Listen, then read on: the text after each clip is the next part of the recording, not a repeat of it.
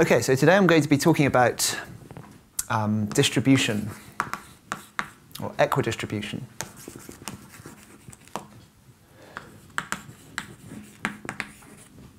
Of nilsequences.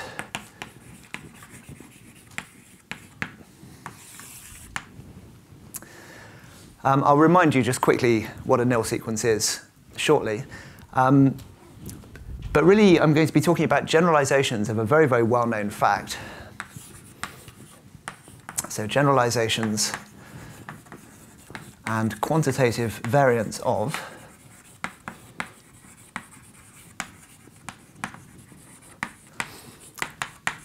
the following very well-known fact,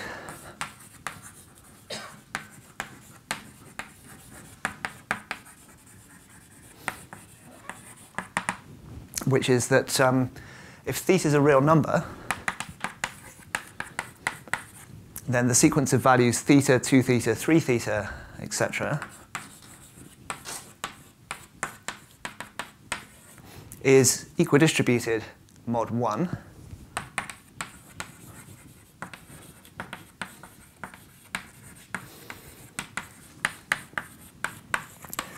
if and only if theta is irrational.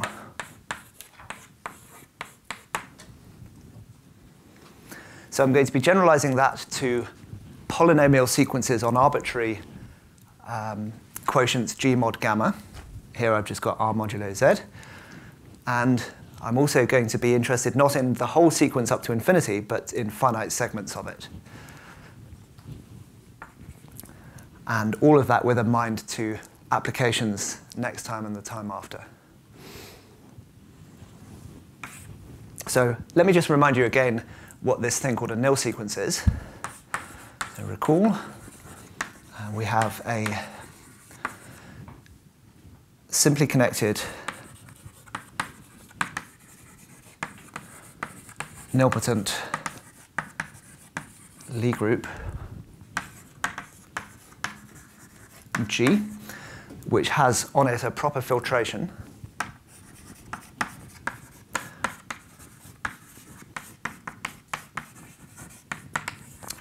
G bullet, and that's a collection of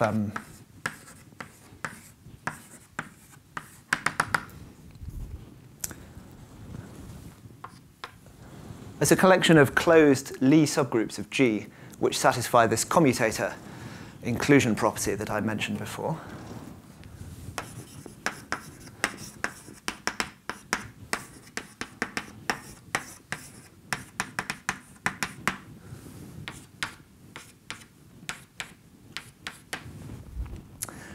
And then I define this notion of a polynomial sequence that we defined in several different ways.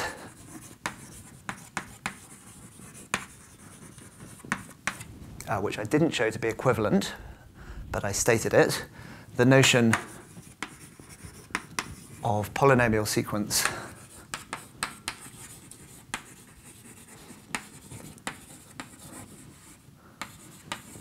P of n, P from Z to G.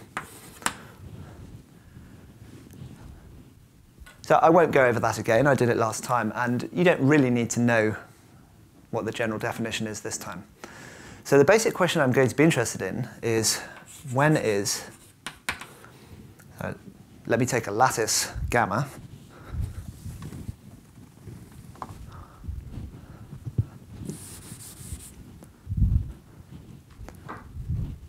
let gamma be a lattice,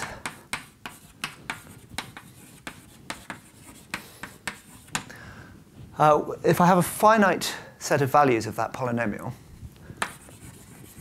so when is P of n from n equals 1 to big N close to equidistributed?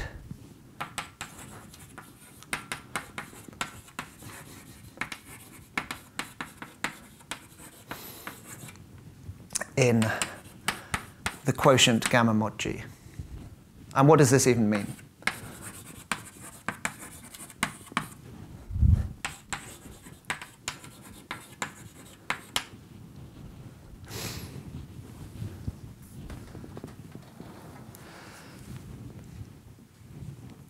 So that's the question I'm going to be interested in.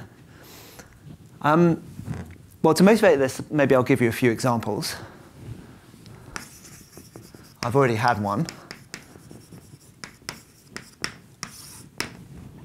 So let me first of all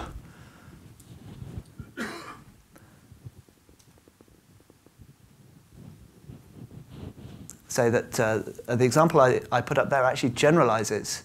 This is perhaps a less well-known fact. It generalizes to arbitrary polynomial sequences. So if g equals r and gamma equals z, and if p is just any polynomial,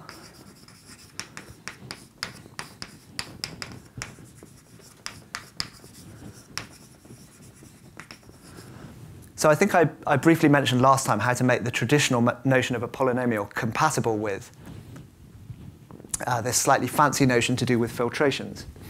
If the polynomial has degree d, you just take the first d elements of the filtration to equal the whole group, which is r in this case. So if p is any polynomial, then p of n is the whole sequence is equidistributed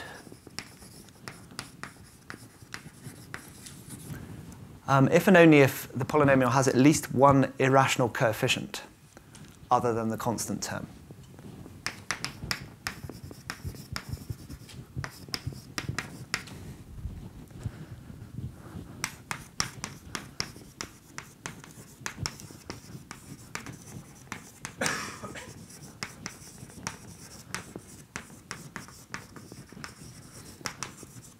Other than the constant term.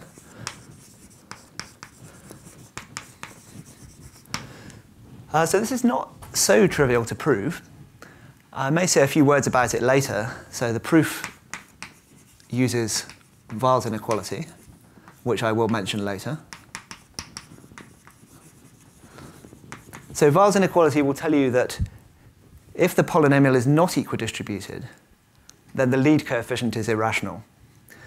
And then you'd have to iterate down to show that all of the other coefficients are irrational as well.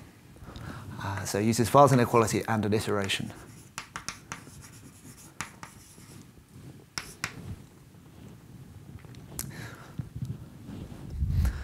And there are theorems in ergodic theory. So a theorem of Leon Green, no relation of mine, I should point out. And this is about equidistribution of flows on nilpotent groups. So if G is nilpotent, so I simply connect it nilpotent Lie group,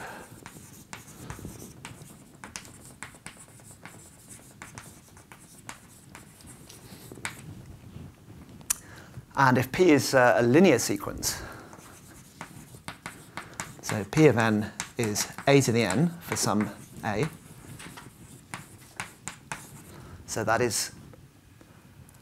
qualifies as a polynomial sequence with the definition I've given, then the conclusion is, so P of n, n equals 1 to infinity, is equidistributed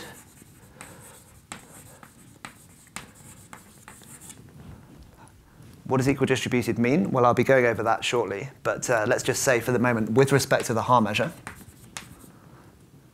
so with respect to Haar measure,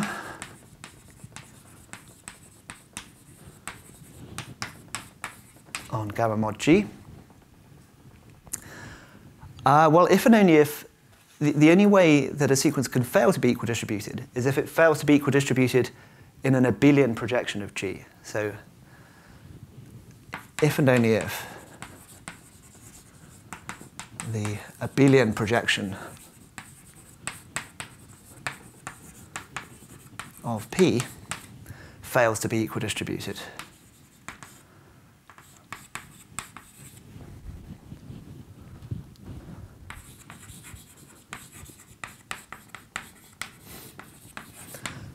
So what I mean by that is that you have G, and you have a natural projection to G mod its commutator.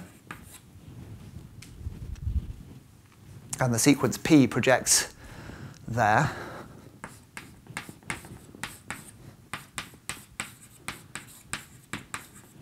So this will be isomorphic to just a Euclidean torus. And when you project P, it will be isomorphic to a certain rotation.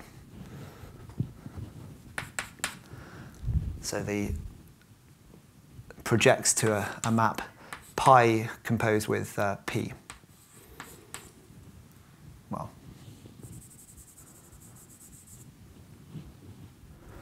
so this induces a map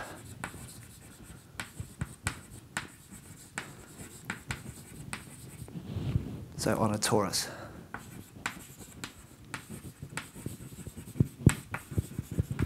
So let me give an example with the Heisenberg group.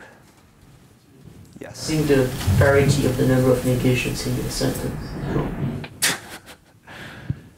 So if and only it is equidistributed if and only if the abelian projection is equidistributed. Exactly. Thank you.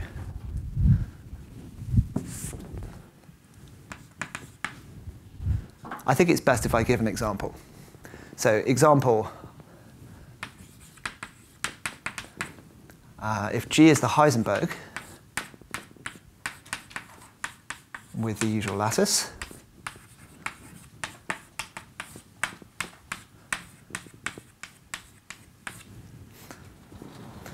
and if A is just some element,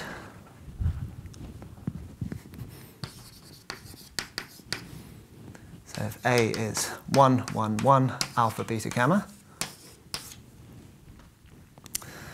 then the flow that's induced on the two-dimensional torus by that is just rotation by alpha and beta.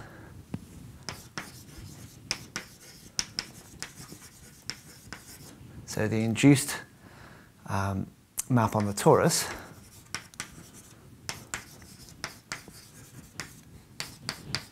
R mod z squared is given by p tilde of n is alpha n beta n.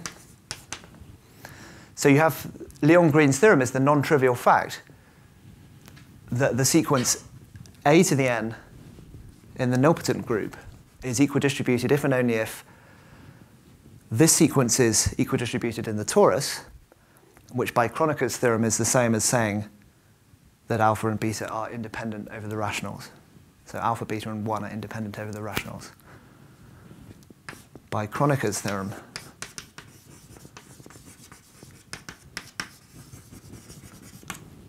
this is equidistributed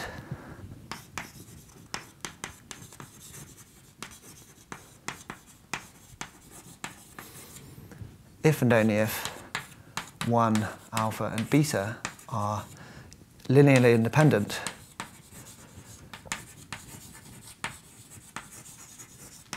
over Q. So that's a complete criterion for when a nil rotation on the Heisenberg group is equidistributed.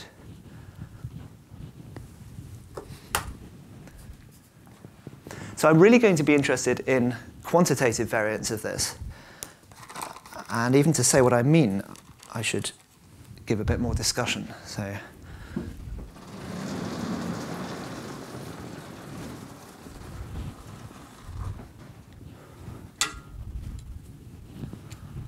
are there any questions so far?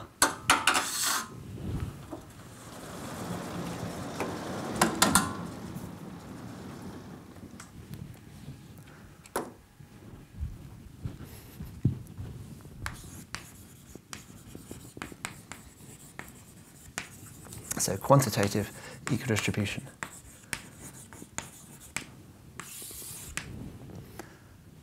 If you want to make things quantitative, you have to quantify the notion of close. So let me introduce a parameter. Let delta greater than or equal to 0 be a parameter.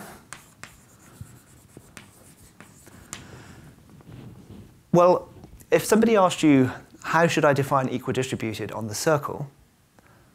Probably the first thing I would say is it's a sequence that spends the right portion of time in each interval. It's slightly problematic to use that as a definition, because what should be the analog of interval in a more general group? So we don't think of it quite like that, but we think of the interval, the characteristic function of the interval, as a function, as it is. And then equidistribution is saying that averages of our sequence along a function are close to the integral of that function. So we say that a sequence P of n, so it will always be for us a polynomial sequence, taking values, well, the sequence P of n is delta equidistributed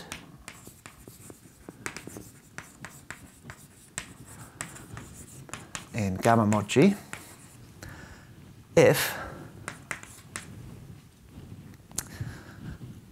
so when you look at the average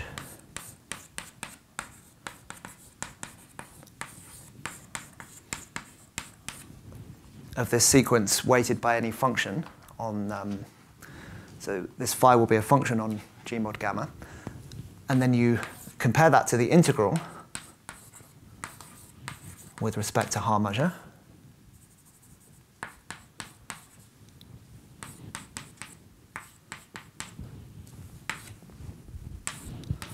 then that's at most delta times an appropriate norm of the function.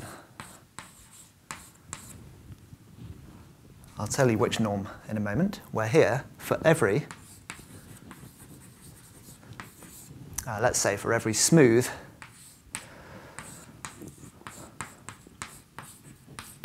automorphic function on G. So here,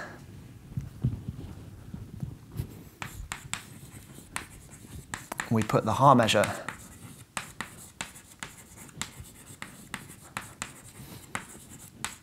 on gamma mod G induced from the unique Haar measure on G.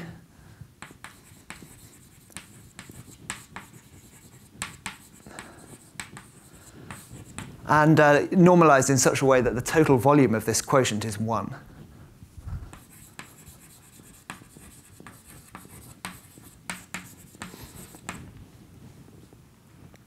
So the measure of the whole space is 1. And these Haar measures are not too difficult to understand. In the Heisenberg group, it's actually just dx, dy, dz.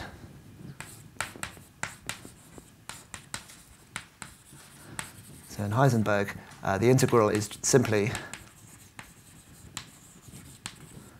with respect to dx, dy, dz. So the Haar measure is just the product of the Haar measures in the 3 coordinates.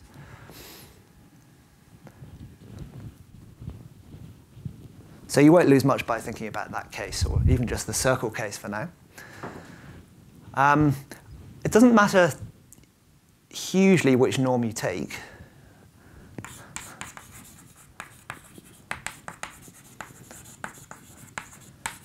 I mean, if you change the norm, it will change the notion that you're dealing with, but in relatively minor ways.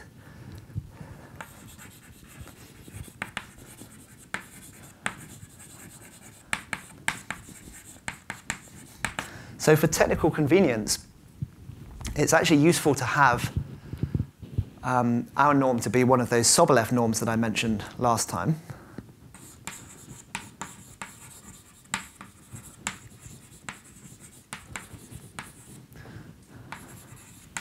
So we'll take the norm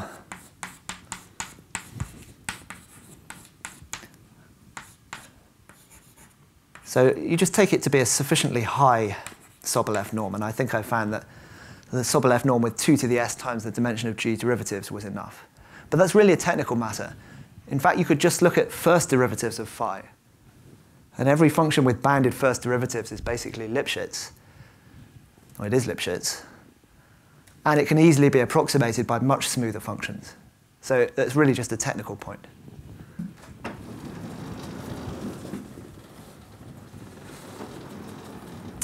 Anyway, the basic idea here is simply that you're comparing space averages and time averages.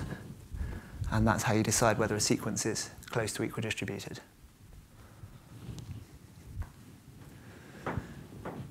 Questions on this? Okay. So a crucial result on, well, I suppose the main result that I want to talk about is a more or less complete statement about when a polynomial sequence on G mod gamma is equidistributed in this sense. And it generalizes really the examples that I showed you above. So the main result, a generalization of the above examples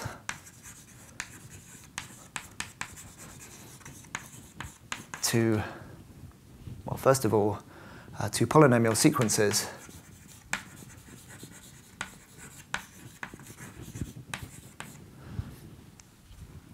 on gamma mod G.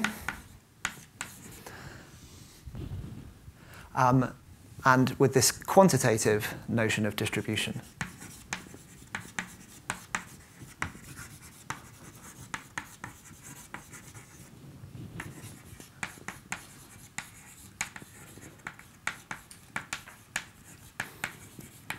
Now, maybe I should say, well, I should say, so Leon-Green's theorem it's valid for any simply connected nilpotent group and for any linear sequence on that group.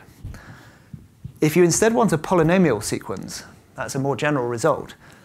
But it turns out that actually a polynomial sequence can be lifted to a linear sequence on a much bigger group. So actually you get the polynomial equidistribution result for free from the linear one. But for various reasons, that argument fails you in this quantitative setting. So I thought I'd mention it, but I don't want to place any emphasis on it. So what I do want to do is state precisely this main result, and then I'll sketch some ideas of the proof. So here is a reasonably precise statement.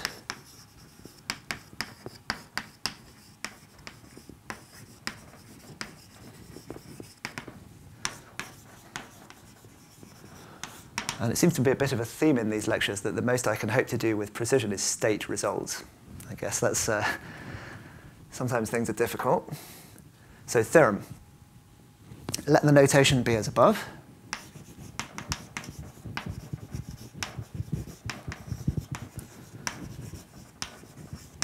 Let's suppose that P fails to be delta equidistributed.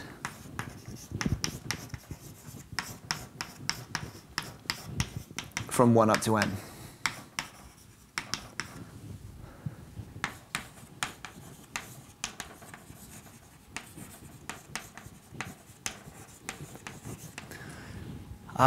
Well, then there's an abelian explanation for that. And I'll write down what it is. There is a horizontal character. So I'll introduce a few terms that I will explain later.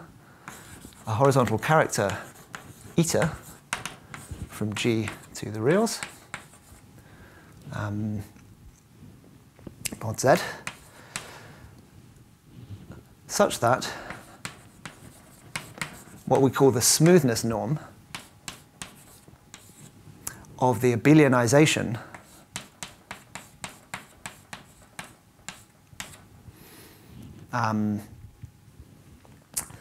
of P is bounded. So this bounded by delta to the minus a constant, where the constant depends on the group. So I have a lot of things here to explain. But if you don't wish to take too much notice of my explanations, this is an abelian obstruction to a sequence being equidistributed. So here, pi is projection from G to G mod. Actually, sorry, I don't. With the way I've defined it here, I don't need the pi. This will automatically be a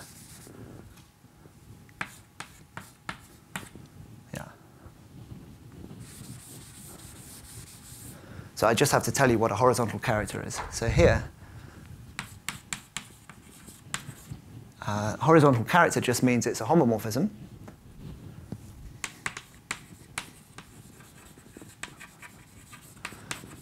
So it will automatically annihilate the commutator subgroup G brackets G, and it also is supposed to annihilate gamma. And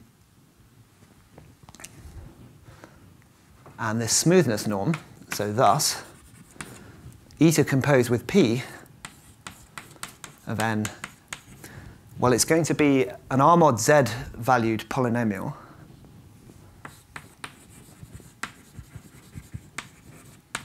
So it's a polynomial map, let's call it F, from the integers to R mod Z. And so I can just write it in the usual way that I write polynomials.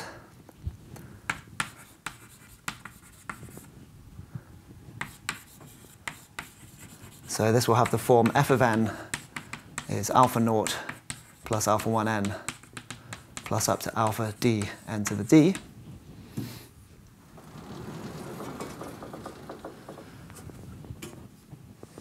And this smoothness norm is basically telling you how close to being rational all of those coefficients are. So to say that, so the statement that f in smoothness norm, C infinity of n, is at most m means, well, it means that those coefficients are very close to integers. So it means that alpha j in R mod z, which is the distance from alpha j to an integer, is at most m over n to the j for every j.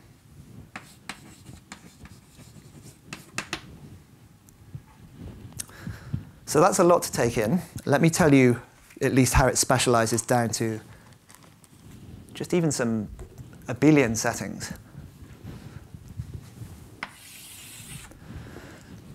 Before I do that, I said that this smoothness norm is telling you that those alpha j's are close to being rational. Actually, it's telling you that they're close to being integers.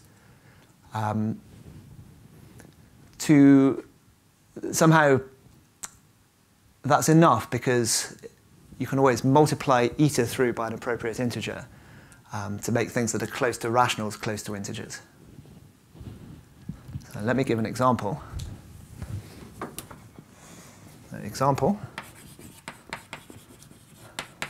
Just with g equals r and gamma equals z.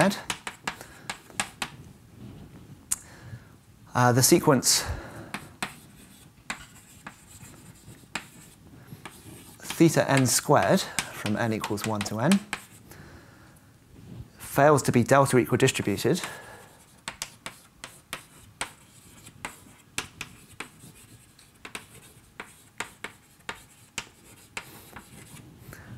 if and only if theta is very, very close to a rational. So if and only if there is a q in the integers such that the distance from q theta to the nearest integer is bounded by delta to the minus constant over n squared. Where is the q coming from? Well, multiplication by an integer q is the same thing as one of these horizontal characters. Let me just write that. So eta is multiplication by q.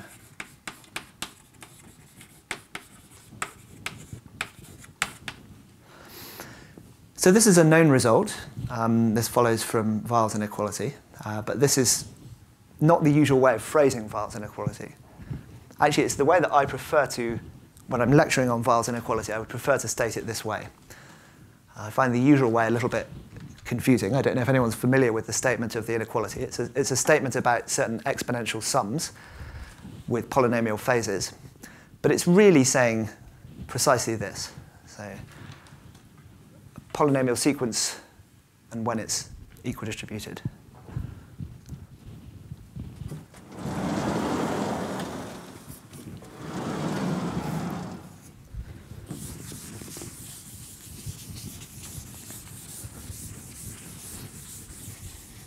So does anyone notice something that's lacking in that statement?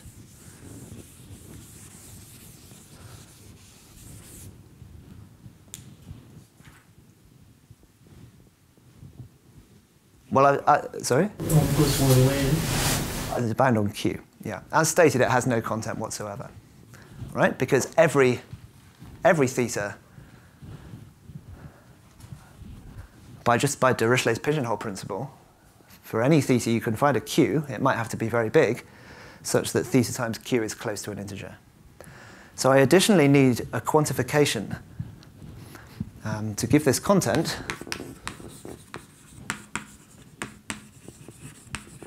We also need to place a bound on the complexity of this horizontal character eta.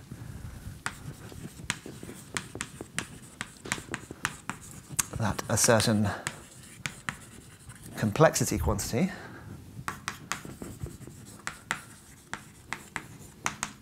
so the complexity of eta.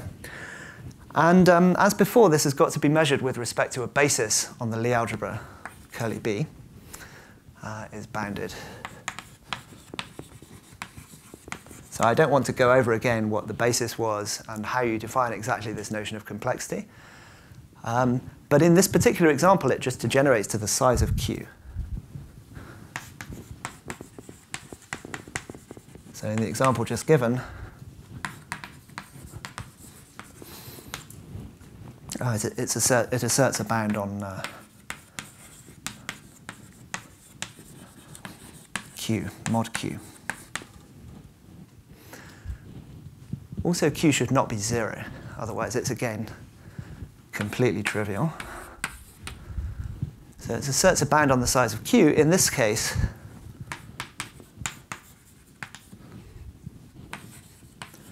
well, the size of Q is, again, bounded by delta to some power. So to state the theorem precisely, I would need to include also some bound on the complexity of this horizontal character.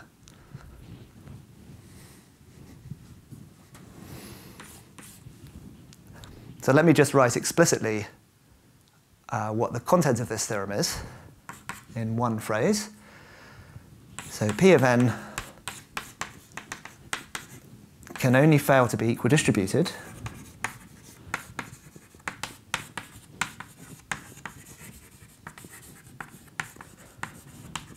for a billion reasons.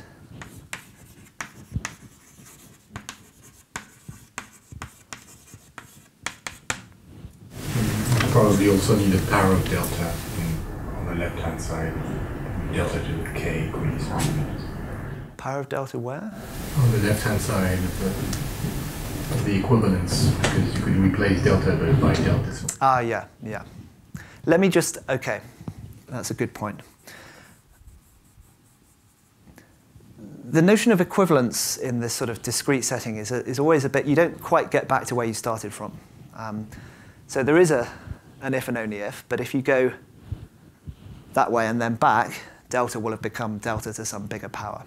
So let me just phrase it like that for now. So here's the basic idea. A polynomial sequence, the only way it fails to be equidistributed is for a billion reasons. Now I want to say a little bit about the proof, obviously not very much, because this is a really difficult theorem to prove.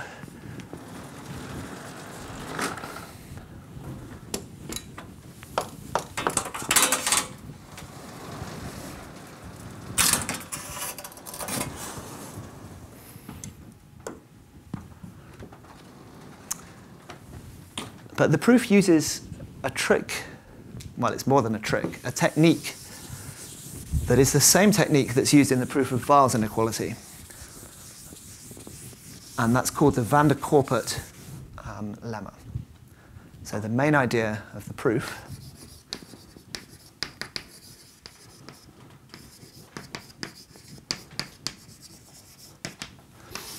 So following Weil, and this is not, so this follows Weil, which is a paper in analytic number theory. It's not the same thing that Leon Green does in his paper. But by following Weil, we use what's called the van der Korpert lemma.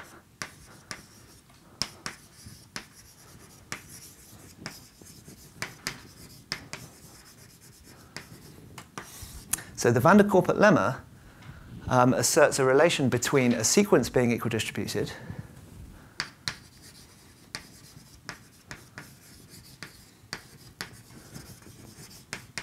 well, the original van der Korpert lemma, so the original version of which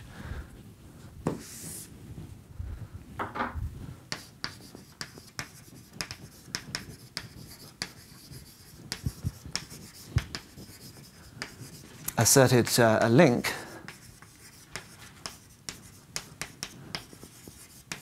between the distribution of a sequence, the uniform distribution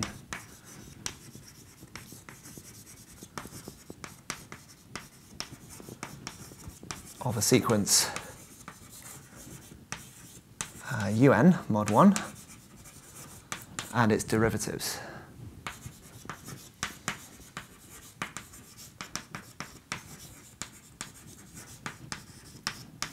Which are un plus h minus un. Specifically, if all of the derivatives are equidistributed, then so is the sequence. So that would actually immediately give you qualitative equidistribution results about theta n squared, because the derivatives will then be linear sequences. And then you can just apply the known results on linear sequences.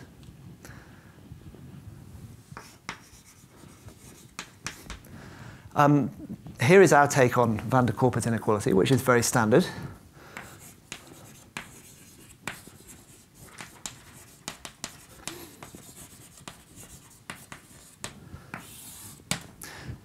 Suppose you have just any bounded sequence. So suppose that n equals 1 to n, are complex numbers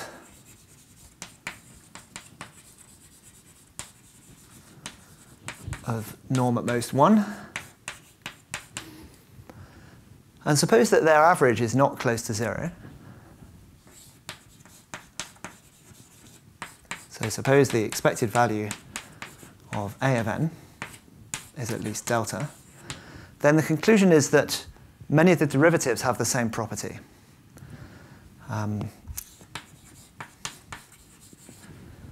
So I'm going to state a precise version, even though I'm certainly not going to prove a precise version.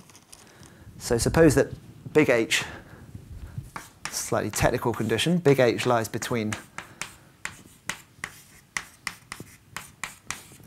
big H is neither incredibly tiny nor quite as big as n. Then we have that the average value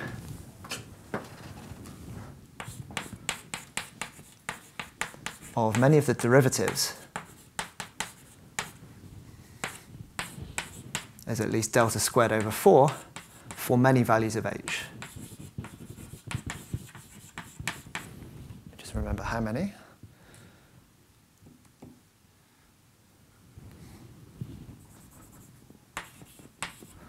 The 4 and the 32 clearly don't matter, so for at least delta squared over 32 times h values of h.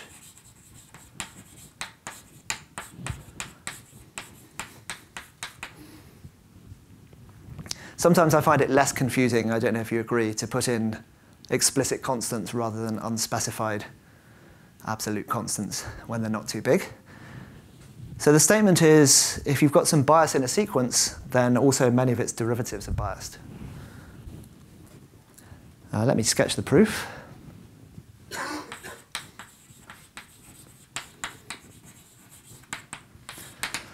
Well, the idea is that if h is small,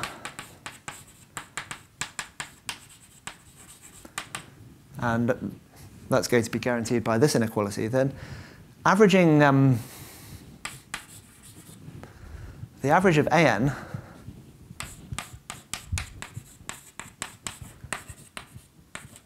is very close to the average of an shifted by h.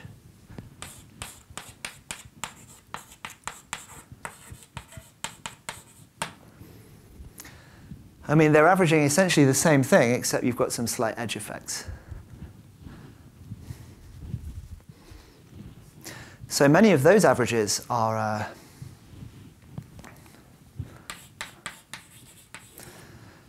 well, so then it's basically the Cauchy-Schwarz inequality. So you can choose just some phases. So let's choose some unit complex numbers, ZH, expected value n less than or equal to n, of an plus h is bigger than delta over 2, let's say, for an appropriate phase ZH, just to make it real.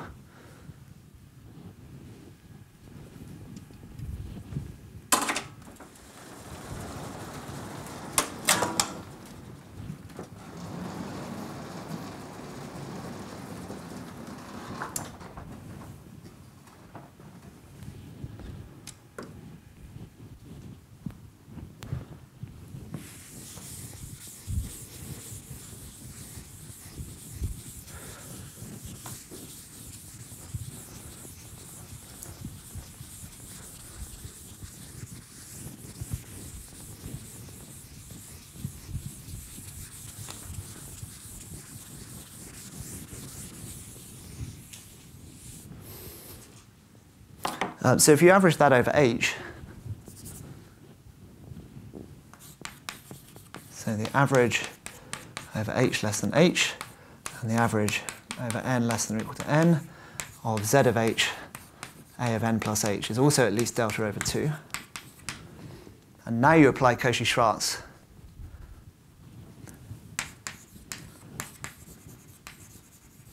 So by Cauchy, the average over n of the average over h, a n plus h squared, is at least delta squared over 4. And if you expand that out,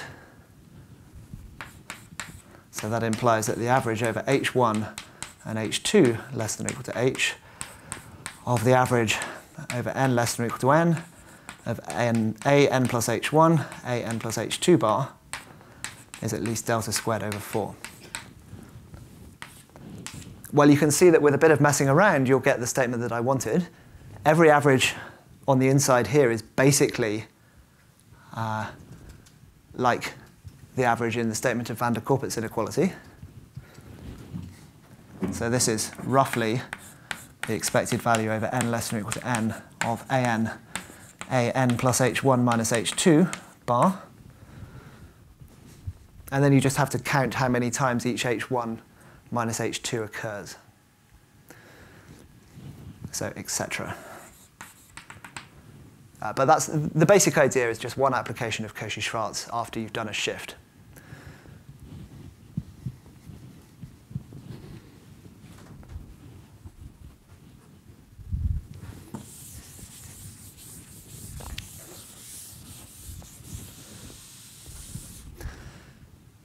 Questions?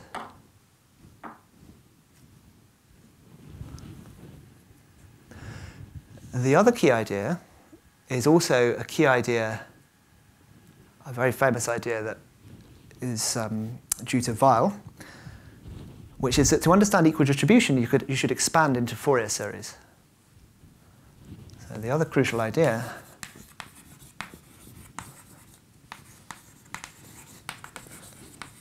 is Weil's idea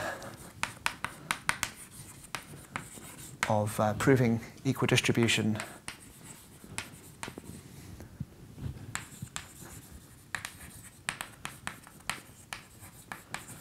by expanding into Fourier series.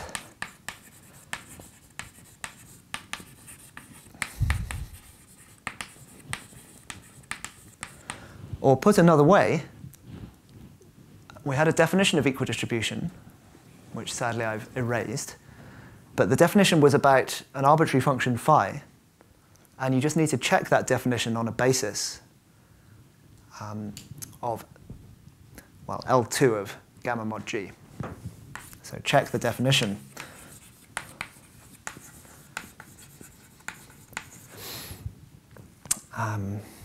So check the definition of equal distribution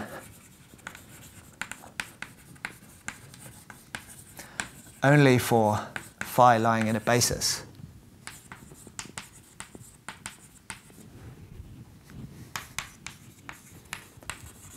of L2.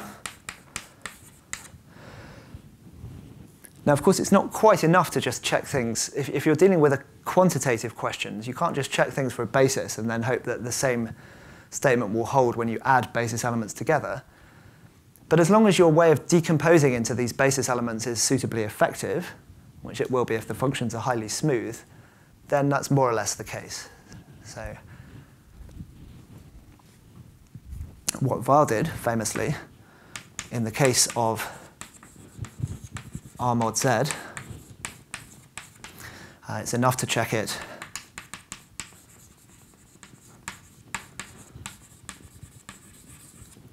so it's enough to handle phi of t being e to the 2 pi I mt for m in the integers.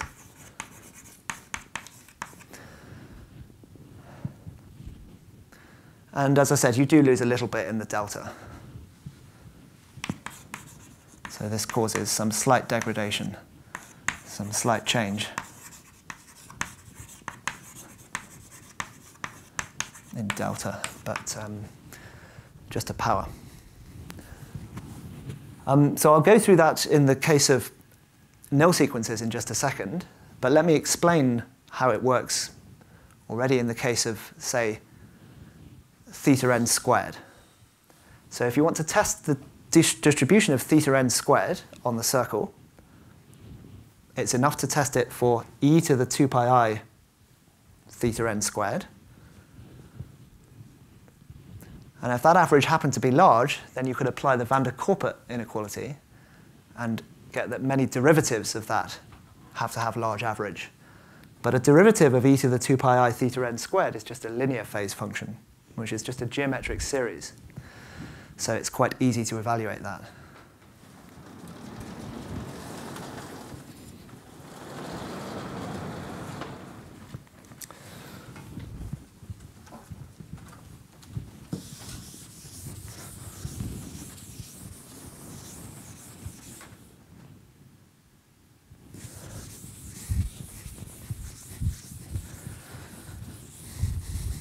So what's the appropriate variant of this Fourier expansion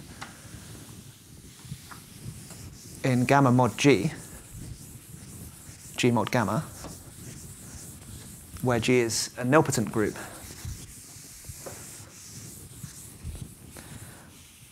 Well, of course, that's a very deep question in general, but actually it turns out we can get away with a fairly simple answer to that. We're not going to look at a sophisticated way of decomposing this space.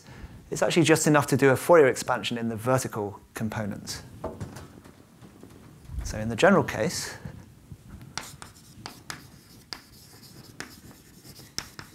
a similar trick works.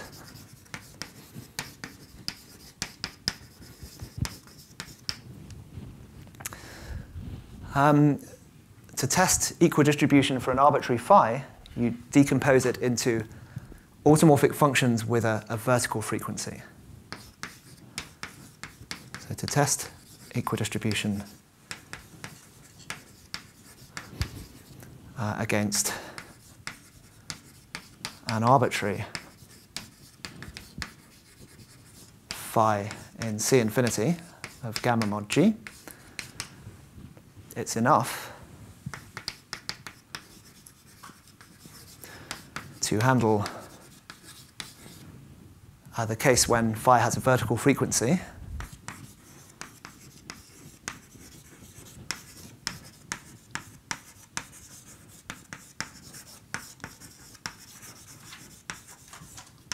psi, which, let me remind you, means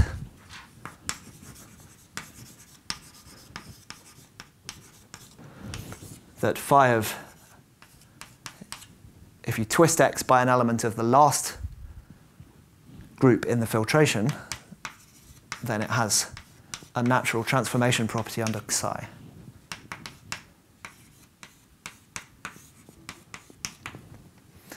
And the reason for that simply is that there is, you can do a Fourier expansion in the direction of this group G. So as I mentioned last time,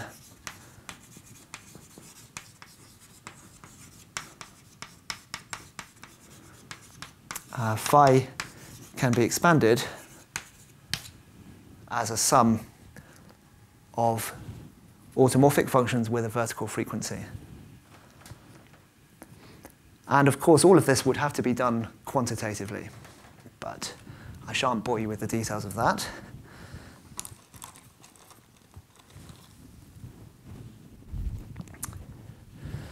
So suppose you've done that, and suppose that you have now a function that additionally has a vertical frequency. So suppose that psi is a non-trivial frequency.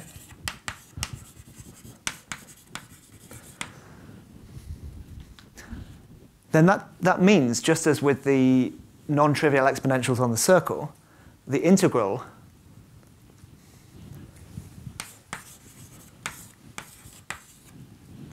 of this function with respect to the Haar measure, well, because of the vertical oscillation, it just cancels out and you get 0. So what does failure of equidistribution mean in this case?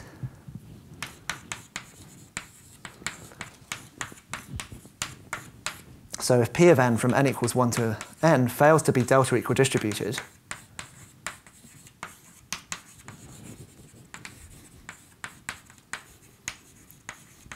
with respect to this particular automorphic function with a vertical frequency, then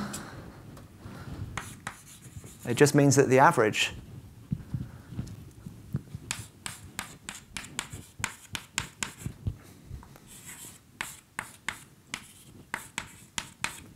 is at least delta. Well, actually, at least delta times the smoothness norm of this function, but I'll suppress that. So this is something that we can apply the van der Corput lemma to. And by van der Corput, there are many h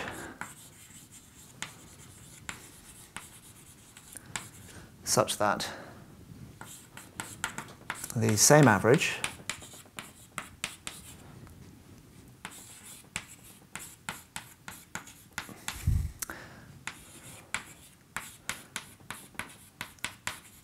but now with an additional term of phi of P of n plus h is at least some constant times delta squared. Now, I don't know if anybody remembers what happened last week, but you can see that something very similar to what happened in the proof of Weil's inequality has happened here. So for Weil's inequality, van der Corput took a quadratic phase function, and by differentiating it, made it linear. And what is the derivative of a nilsequence? Well, I spent a whole hour explaining that that is a nilsequence of class 1 less. So we can turn this into an induction by this device of taking derivatives.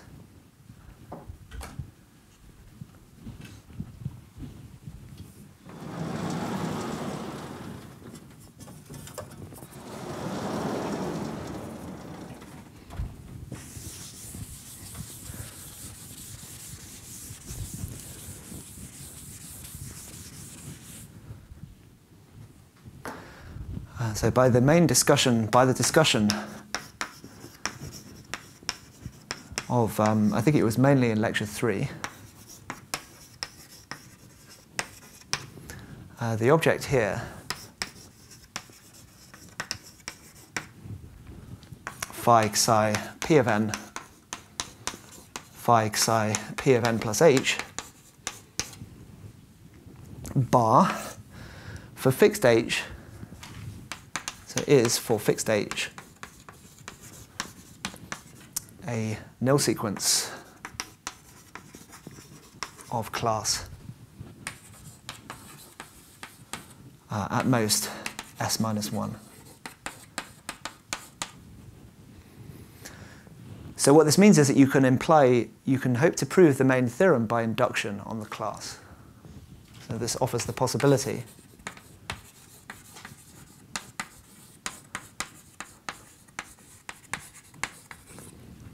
of proceeding by induction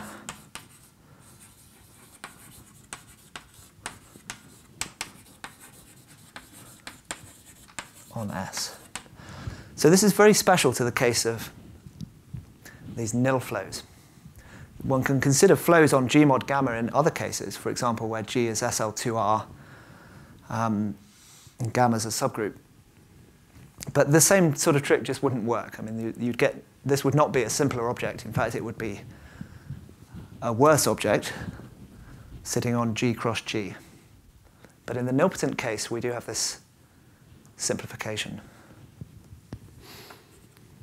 So that's the main idea of the proof. But you still have to actually carry out the induction. So carrying out this induction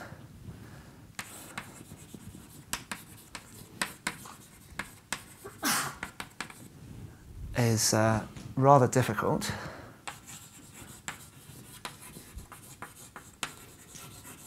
And I just want to show you,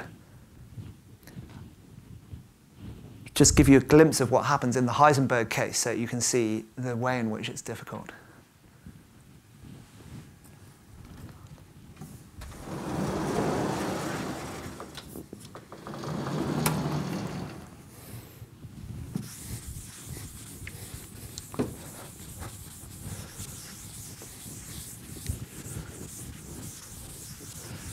So let me actually revert completely to the notation of last time.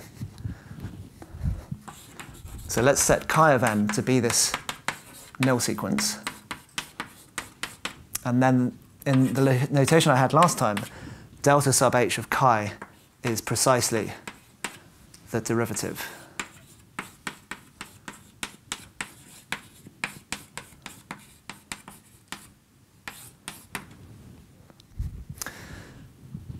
So last time I said that this derivative is a nil sequence of class S minus 1.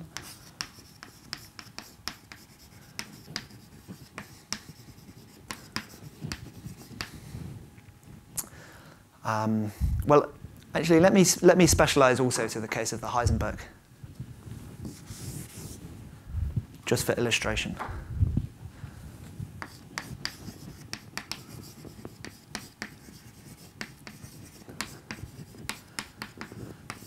So G is the Heisenberg. And the polynomial is just a to the n for some n, linear. So I said last time we saw that the derivative delta h chi of n can be thought of as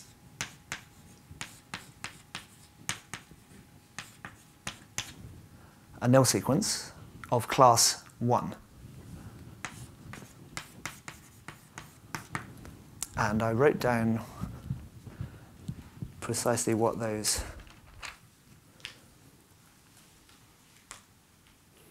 actually I wrote down the general form. So here P sub h delta of n is P of n plus h, so it's P of n plus h times P of naught P of h inverse. And that's actually, in the linear case, it's just the same, it's just the diagonal flow a to the n in the linear case. If you calculate, very easy calculation. And the automorphic function phi sub h box of n was phi times phi bar of x, y, p naught, ph, which in my case is phi of x times phi of y times a to the h. And here we come across a serious issue which I alluded to last time. So I'm trying to prove a statement about equal distribution by induction. But the statement I'm trying to prove is quantitative. It cares about how smooth my functions phi are and how Lipschitz they are. But unfortunately, this a to the h here could be huge. I said nothing about how a is bounded. This could be an absolutely enormous element in the group G.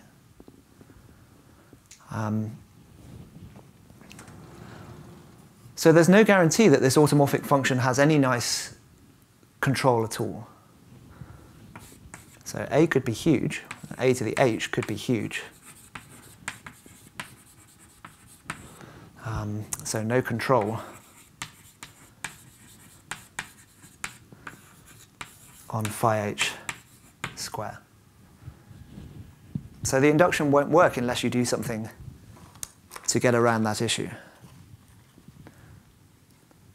And what you need to do is to insert a conjugation by elements of the lattice gamma. So to get around this, we can conjugate by elements of gamma cross gamma. So here, maybe I'll just show you how to modify this to do that. So you can conjugate this by an arbitrary gamma h.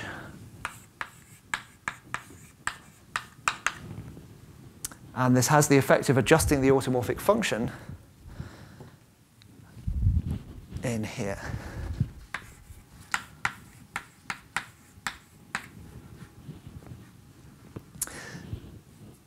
So maybe to explain this, I did a computation last time explaining why the derivative of a nilsequence could be written in this form.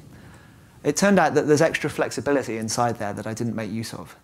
You can do this conjugation in any way you like, and you have a different representation of the derivative in this form. And so this will then become delta h. I can take gamma naught equals 0. Gamma naught is the identity.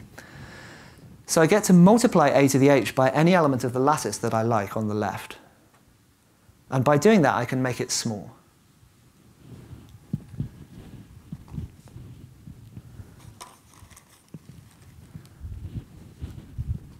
So by choose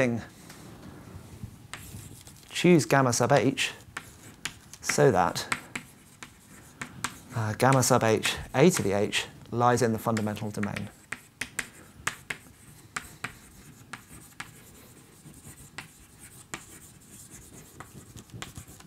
So in particular, we'll have all of its matrix entries bounded by 1. And so when you do that, you do then recover control on this automorphic function here.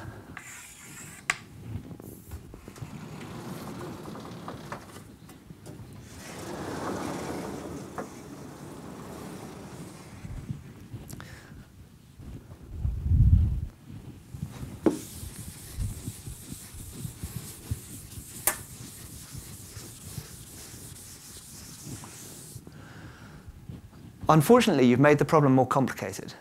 So you had to do this to get yourself a derivative function that's got bounded smoothness norms, but you've made the derivative of the polynomial more complicated. So p sub h is now, well, it's rotation by the diagonal AA conjugated. So it's delta sub h, gamma sub h, gamma sub h inverse to the n.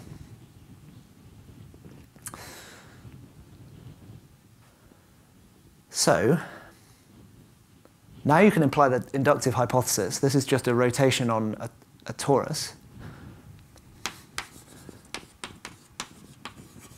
So it's a rotation on a torus.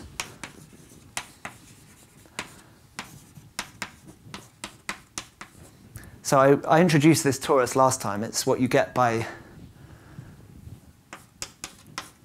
applying the constructions I showed you last time on the Heisenberg, and it's a three-dimensional Euclidean torus.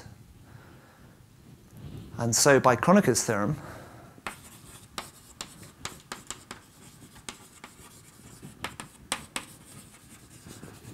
we have, well, essentially the coordinates of this vector A and the conjugate of A fail to be independent over Q.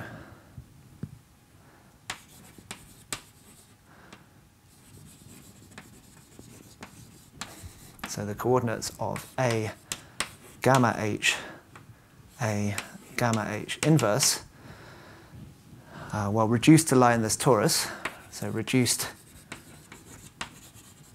mod G2 diagonal, fail to be independent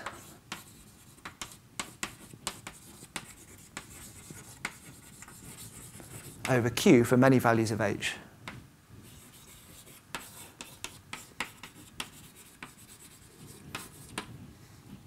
So it's an abelian problem, but it's a rather complicated one. So you have to somehow go from that assertion to saying something about the coordinates of A itself. It's a difficult matter to go from this to a statement about A.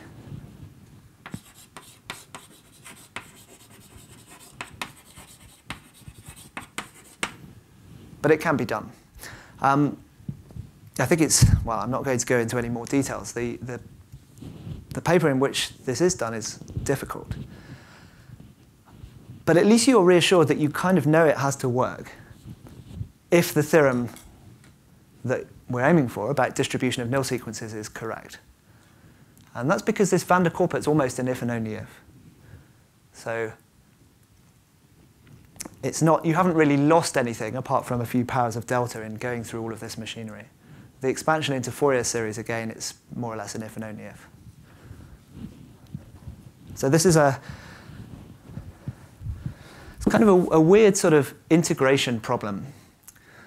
You've taken derivatives, and you have to deduce. It was easy to take derivatives, but the statement you ended up with when you did that is quite difficult to integrate back again. And I should say it's the same problem with the proof of the inverse conjectures for the Gauss norms. So I showed you last time why nilsequences are obstructions to Gauss uniformity by induction. So I said if a function correlates with a nilsequence chi, many of its derivatives correlate with derivatives, and then I was done by induction. But to get the converse statement is much harder. So many of the derivatives of f correlate with a nilsequence, but you have to then deduce from that that f itself correlates with a nilsequence. So it's a similar sort of issue that's difficult there.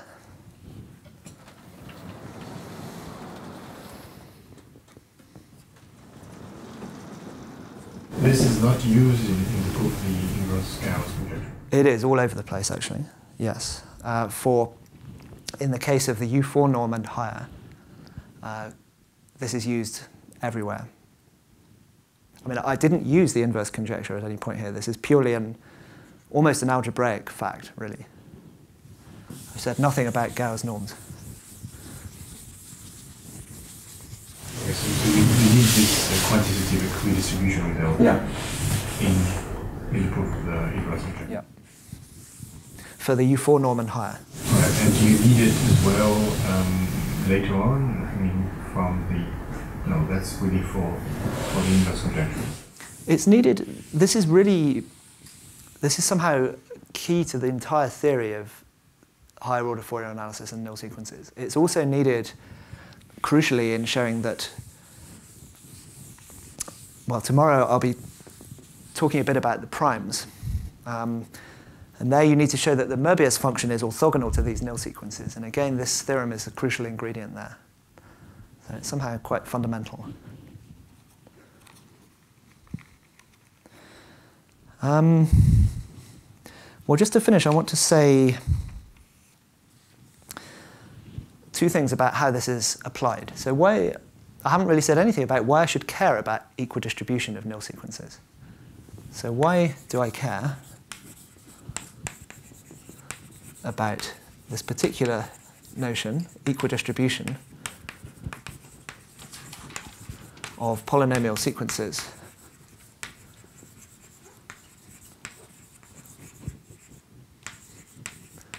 on gamma mod G? So there are two reasons for that. And the first one is that essentially every sequence is equidistributed. So every P of n is almost equidistributed.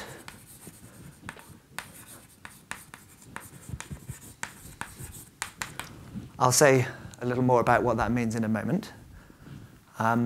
But it means that an arbitrary polynomial sequence can be decomposed into some very benign pieces, a periodic piece and a very smooth piece, plus an equidistributed piece. So somehow the equidistributed case is pretty general. And then secondly, if P of n is equidistributed,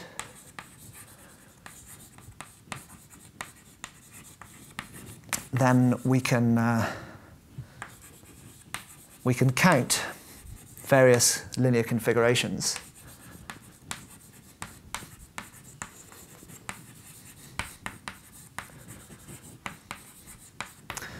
So if I have time, I'll give you an example. So e.g., the average of, I can count, say, 4-term progressions involving nilsequences. Let me make this R.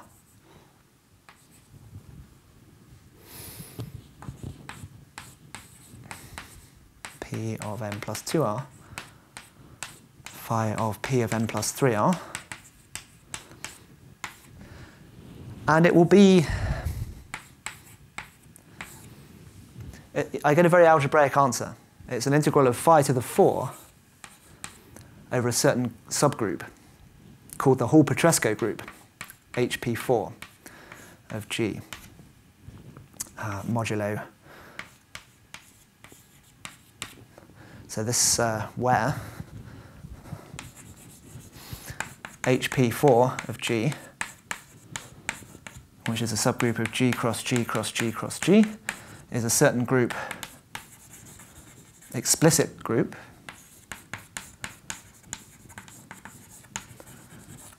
called the Hall-Petresco group.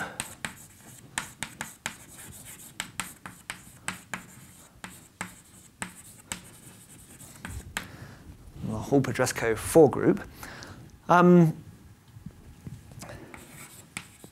And actually, this generalizes. There's nothing special about arithmetic progressions. There's a corresponding result for any linear forms, which is called the Liebman group. Let me tell you what the Hall-Petresco group is, because we've already seen it in action. E.g., when G is R, but with the filtration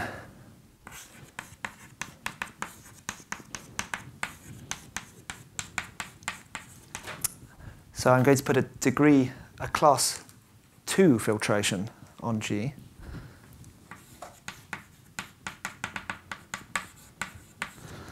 Then the Hall-Petresco 4 group, HP4 of G, it's a subgroup of R4, and it's the set of all tuples x0, x1, x2, x3, such that x0 minus 3x1 plus 3x2 plus x3 is equal to 0. And we've seen that before, because we know an example of a polynomial sequence here.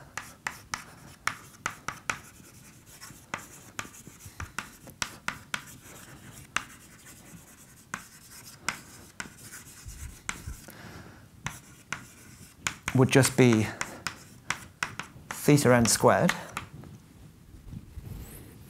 But the example I showed you before was where theta was root 2. So let's give that example.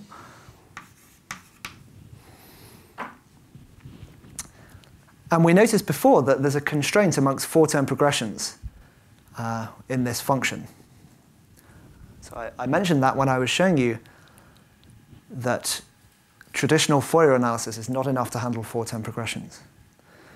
And what this theorem is saying is that essentially that's the only constraint.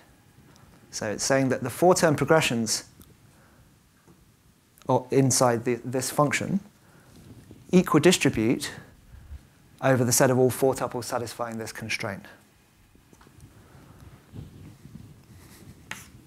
So in a sense, so n squared root 2 minus 3n plus d squared root 2 plus 3n plus 2d squared root 2 minus n plus 3d squared root 2 equals 0 is the only constraint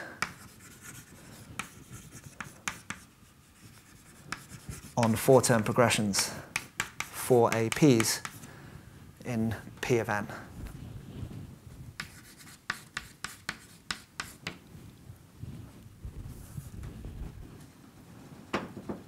So these equidistributed sequences are very nice. Actually, I lied to you slightly. That's false. You actually need a slightly more elaborate notion, a stronger notion of equidistributed called irrational. It's quite technical, and I don't feel inclined to say what it is here. In many cases, for example, for these linear sequences on the Heisenberg group, the two notions coincide. So to finish today, I'm going to explain what I mean by this statement. What do I mean by every polynomial sequence is almost equidistributed? Well, this is basically a generalization of what's called the Hardy-Littlewood method. So Hardy and Littlewood were concerned with, well, things like polynomial phases on the circle when they were thinking about Waring's problem. And they decomposed those phases, or the coefficients of those phases, into major and minor arcs. And so in other words, they basically said every number is either essentially rational or it's not rational, it's irrational.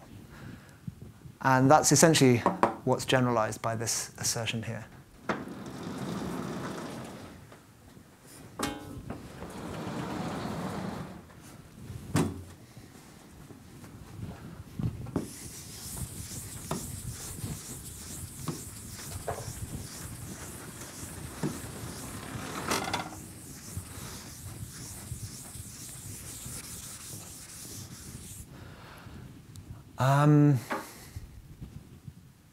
So let me explain point 1. Is really a generalization of the Hardy-Littlewood idea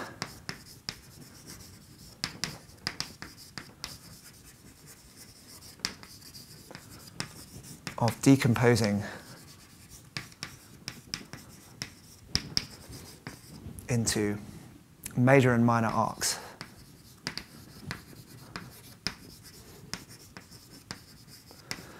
And in fact, this Hardy-Littlewood idea can be seen as the special case where G is the circle, G is R of this. So a more precise statement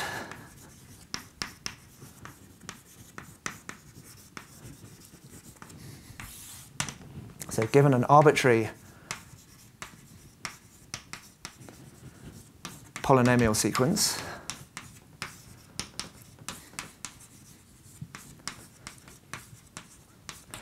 I can write it as a product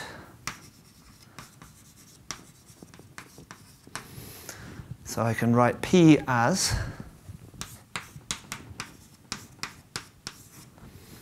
epsilon times P prime times gamma prime. This is a pointwise product of polynomial sequences. Where epsilon just varies very slowly. Smooth. So that means something like on the group, measured on the group in some way, it just doesn't vary very much. So this means essentially that you can always use some standard tricks in analytic number theory, like partial summation, to just ignore it. And then gamma is rational.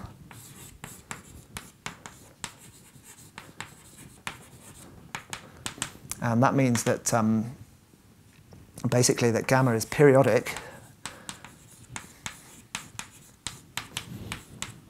modulo the lattice for some small q.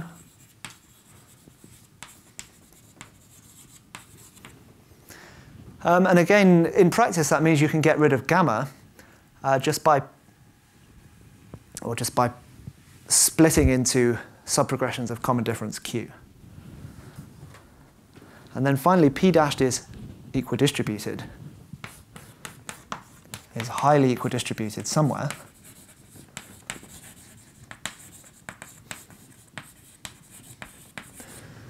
Not necessarily in G. I mean, P could just be trivial. P could be identically equal to, it just could be the identity always. And then obviously, you're going to have a hard time saying that anything related to it is equidistributed on G.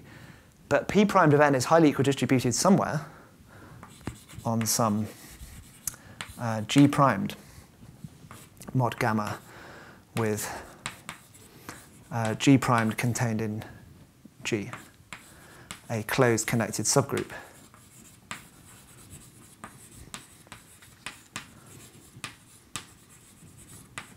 And as with all of these statements, a proper quantification of this is quite technical.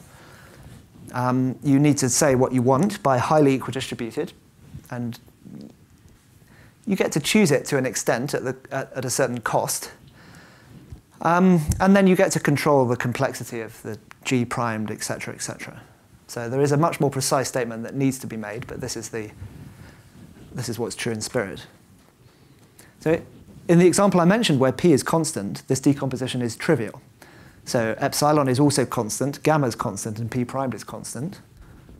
And it's highly equidistributed in,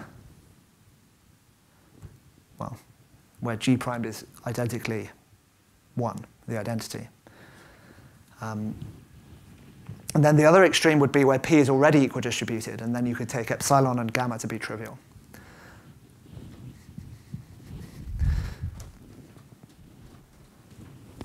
So just to finish, let me explain, so how is this proven? And this point is why, this is the reason that we have to deal with polynomial sequences rather than merely linear ones.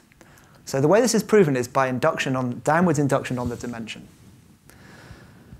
So if P is already equidistributed, then you've got nothing to do. Stop. Otherwise, the main theorem I've been talking about today tells you that there's an abelian explanation for that fact. And what this means is that P is basically near, it sits inside a proper subgroup. So you then get to induct downwards on dimension, and that will eventually stop.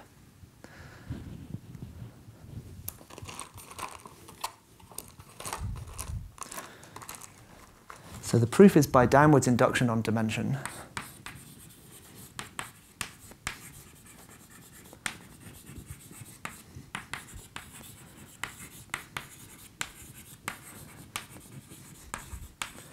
Using the equidistribution theorem.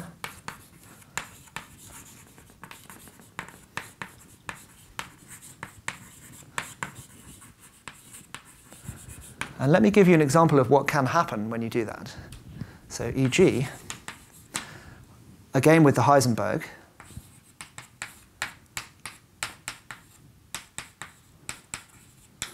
suppose that you take P of n to be a to the n, a linear sequence, where a is 1, 1, 1, theta, 1, 0.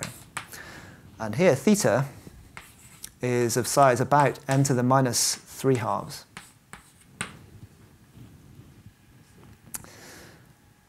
So you can compute what a to the n is. A to the n is 1 theta n, 1, 1 n, and then a half theta times n minus 1. Now a to the n equals 1 to n is not close to equidistributed.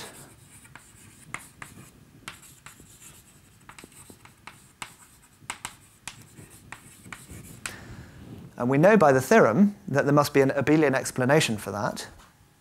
But in this case, it's staring us in the face, because the x-coordinate never really leaves 0 here. So it's visibly not close to equidistributed because theta of n is stuck very near to 0. And so if I follow through this idea of downwards induction on the dimension, let's restrict the whole setting to the group where x is 0. But then a to the n is no longer a linear sequence. It's then a polynomial sequence with those entries. So this can turn a linear sequence. So P of n turns into a polynomial sequence.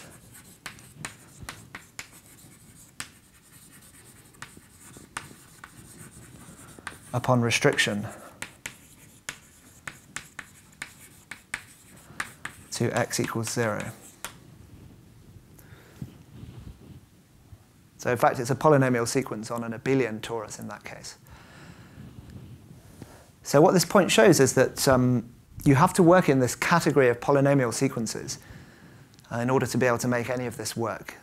Just the linear sequences don't have enough closure. They don't have this.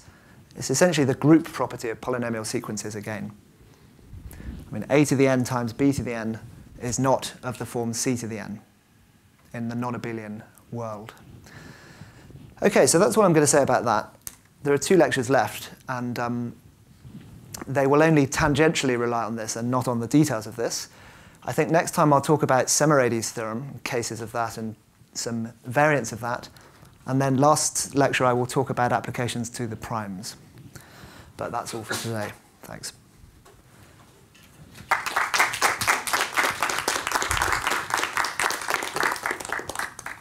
Questions at all? Quick question. Yeah. So in number 2 over here, you apply the equidistribution theorem to the product, to the whole vector group, right? Yes, and to do that, you need a 2-variable version of the equidistribution theorem.